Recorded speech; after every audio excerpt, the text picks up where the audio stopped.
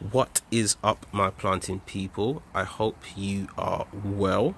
It's a sunny, bright morning today, and I thought it was going to be a great day, but this plant here has given me just a little something to make this day a little bit less bright. So this plant is tucked away in a corner of my house where I don't really get to look at it too much, look at the leaves and evaluate it. It's just tucked away in my windowsill. I just water it, it just does its thing.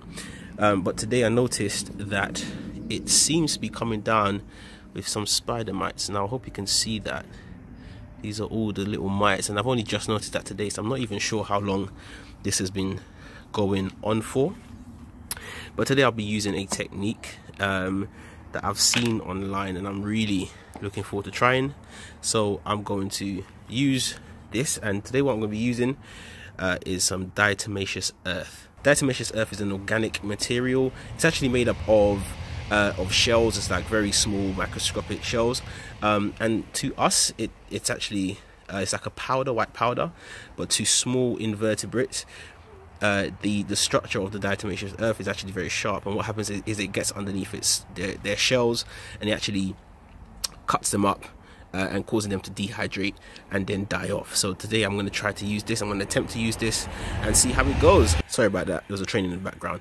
So I've tried neem oil in the past and it doesn't seem to work for me, so I'm going to give this one a go. I've just got an old paintbrush here, dip it in and just sort of brush the leaves just like so. You want to really get a good coat on the top of the leaves and on the bottom.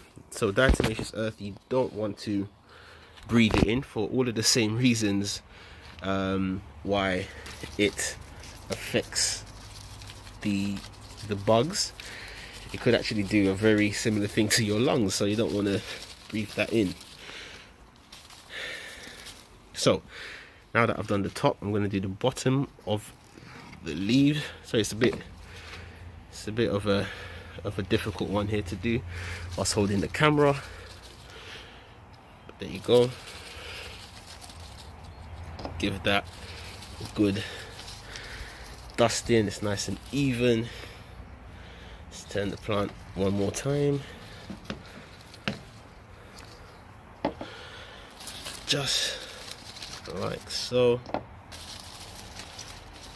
Really get in there.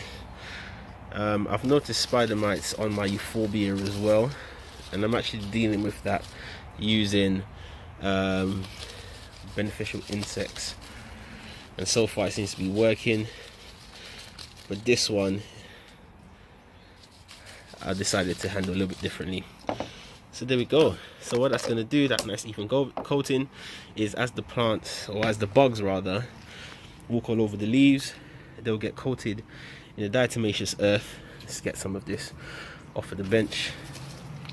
They'll get coated in the diatomaceous earth, and hopefully that will sort them out. The hardest thing about spider mites I find is that as you kill the adults, the eggs also hatch, and then it's hard to keep on top of them. So this should help to attack the bugs as soon as they hatch, and get rid of them sooner rather than later. So I'll keep you guys posted on how that works. So that's it, guys. Thank you so much for watching. I hope you enjoyed that. I hope it helps, and as always, keep planting.